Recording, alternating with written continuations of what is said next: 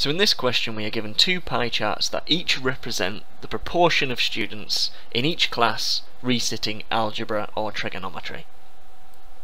And the question tells us that there are 25 people in class 1 and there are the same number of people resitting the trigonometry test in both classes. And it asks us how many students are there in class 2. Well, we know there are 25 people in class 1.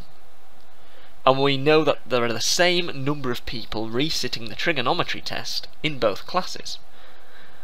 Well, if we look at the pie chart here for class 1, we can see that 20% of the students in class 1 are resitting trigonometry.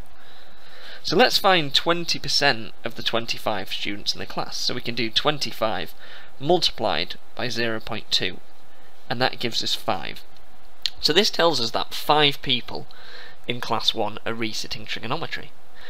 But we are told that there are the same number of people resitting trig in both classes. So what we know is there are actually 5 people in class 2 who are also resitting trigonometry. But this isn't all the information we need, because if we have a look at this pie chart again for class 2, we know that 12.5% of the people in class 2 resit trigonometry, and we also know that 12.5% of the people in class 2 gives us 5. And if we find 12.5% of a number, we multiply it by 0.125.